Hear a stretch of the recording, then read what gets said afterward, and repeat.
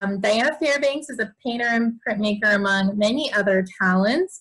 She also is the gallerist for Oly Pop Up Gallery, which is run in her teaching studio where she holds classes and an apprentice program. And again, among many other things, y'all have been lucky to participate in the fruits of her labor on the various commissions and boards that she participates in. Like to think so. This is my studio, Oly Images Studio. When I had a practice in Seattle, I called it Alki Images. When I moved here in 2008, the studio that I'm now in was a 3-car garage that was used to install audio equipment in cars, and it had alarm systems all over it because apparently people steal audio equipment from cars.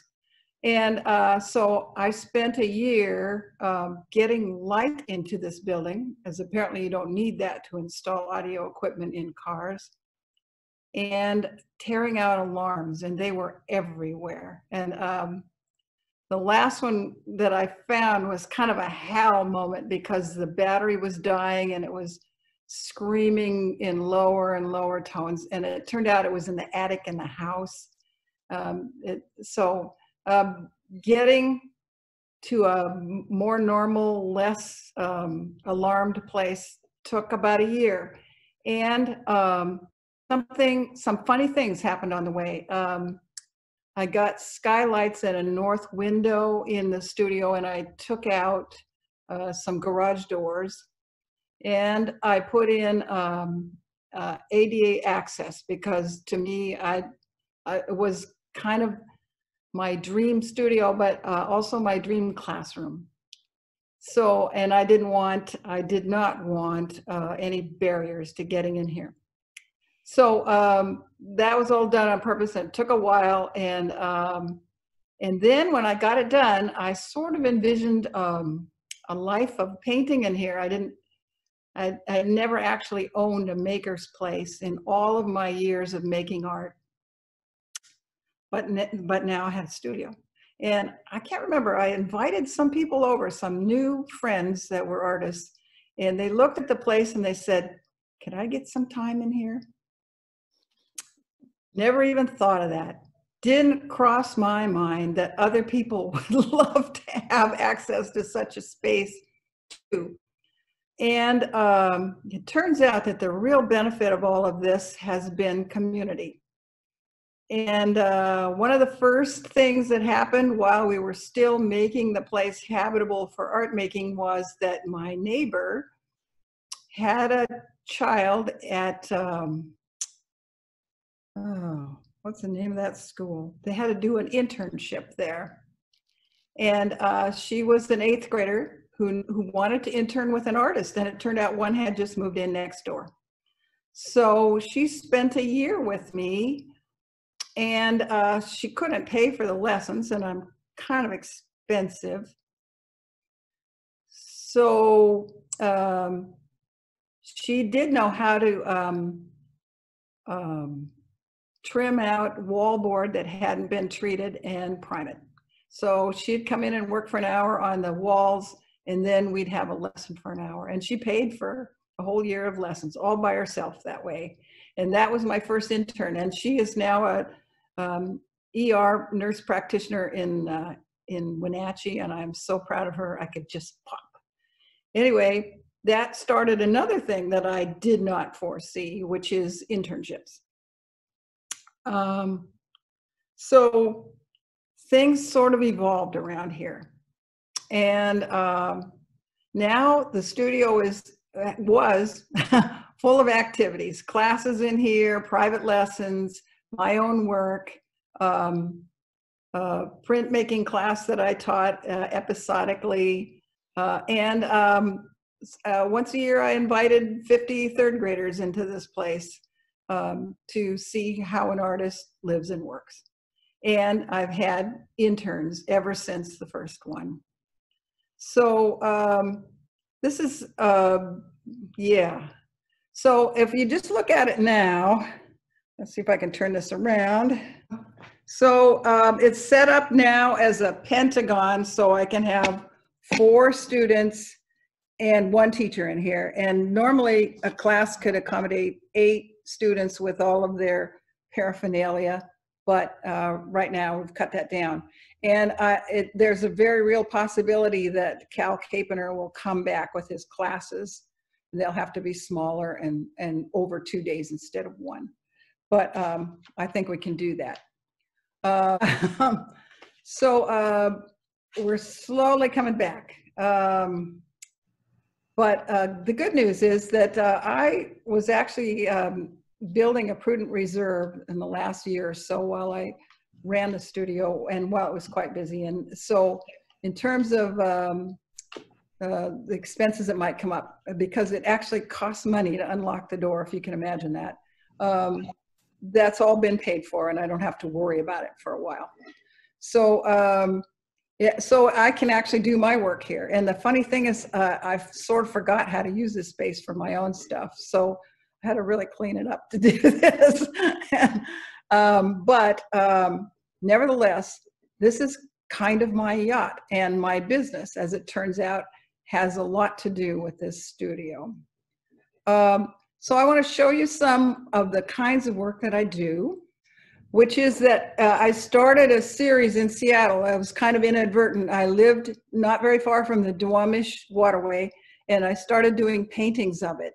And then when I moved to Olympia, I started doing paintings of the Deschutes and Nisqually, because that's what was here. And the reason I did those is that I wrote a book many years ago called Backroads of Washington. We went all over the state and looked at all kinds of stuff. And among other things that we shot pictures of and wrote descriptions of were rivers in Washington. And of course, you can't get everything in a book. There's a whole bunch of stuff you can't get in a book because it's just only so many pages. So I had access to photographs and information about rivers that we couldn't use, and I thought they were just gorgeous. And so once I got here and I looked at this collection of rivers that I had, I thought it'd be fun to do more. And the joke is that I should have counted them up first, because there are 148 rivers in Washington and 24 main drainages in Washington. And the thing about human interaction, there we go, look at this, look at that. Where'd you get that? The human interaction with rivers is amazing. There are all kinds of things going on there. And I decided that all of the pictures of rivers would have some indication of human interaction. So you see bridges and dams. Sometimes you see people just fishing or swimming in the rivers.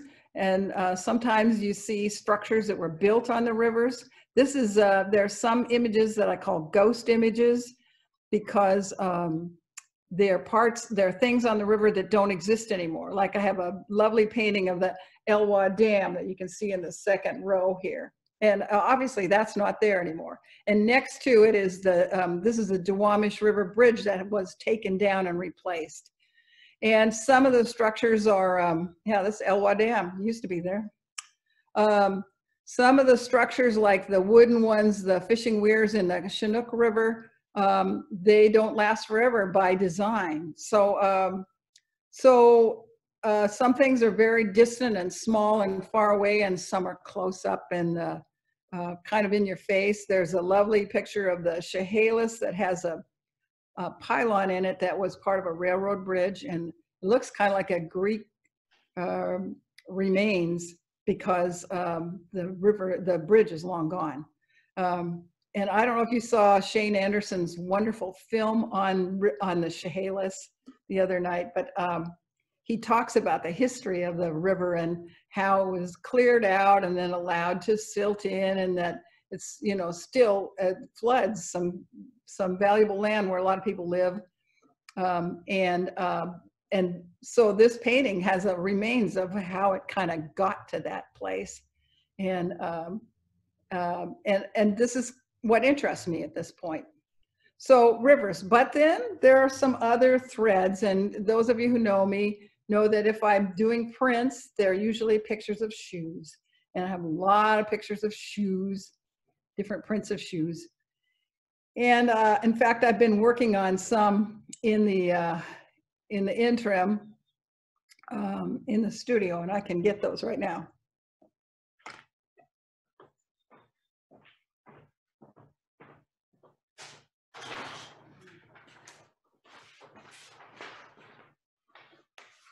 So these are great big linoleum blocks of shoes. Here's another one.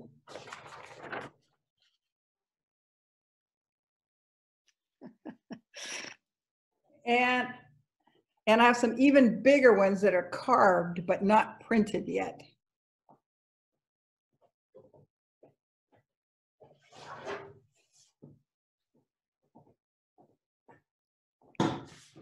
So this one says, put on your dancing shoes.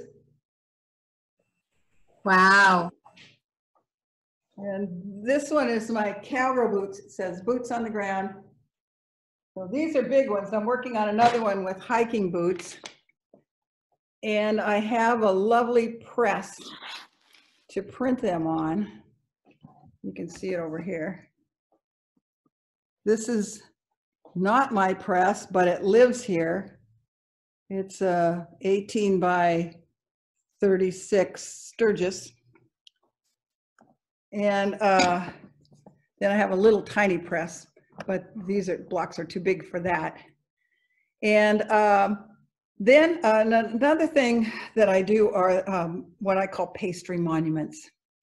And I have an agreement with Left Bank Pastry that we will do a series of cards of their pastry as pastry monuments and sell them as a fundraiser. So now that they're open again, I'm delighted to see that. I'm going to have to finish that series.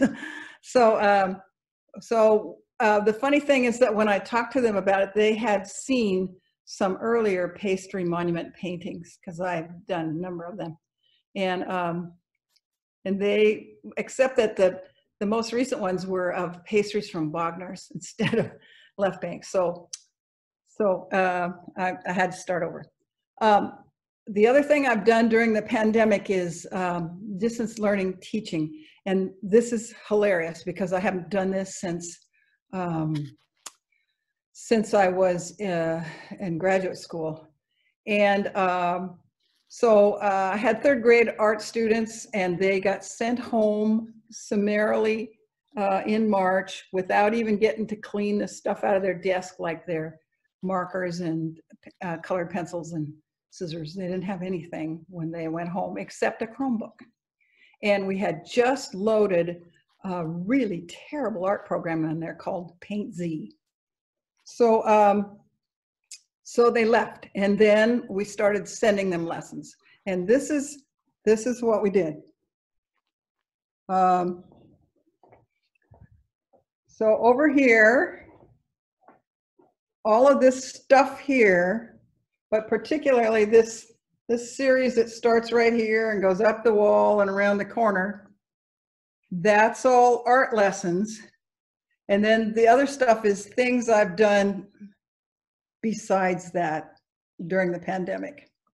So you see some really weird stuff, like we didn't know what they had for materials. So this is all stuff that you can make out of the recycle bin, and some little sculptures that you can do that way too. And this is a sculpture park. They made a sculpture park out of recycle bin. Yeah. So what's so funny about this is that in graduate school we had terrible technology. Honestly, as bad as we're having fun today, we would have killed for that back in 1985. But nevertheless, we're done for the year, and we're thinking about next year, and nobody has any idea how this is going to work next year. So, and another funny thing is that I have materials for 50 art students stored in my studio, and no kids. I can't. I asked, you know, if I could send this stuff out to them or anything, and they said, nope, can't do that. So it's still here. I'm ready for next year, I guess. Anyway, that's kind of what's been occupying me during this time. I'm not as motivated and enthralled about painting as I thought I would be, but turns out I respond to promises I make to other people better than anything else. So that's kind of where I am. And any questions?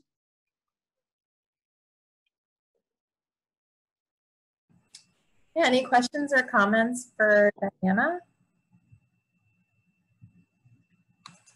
Do you have an example of a pastry monument, Diana? Because I'm having a hard time visualizing it. Or maybe I'm... Let me see if I can find one. Hold on.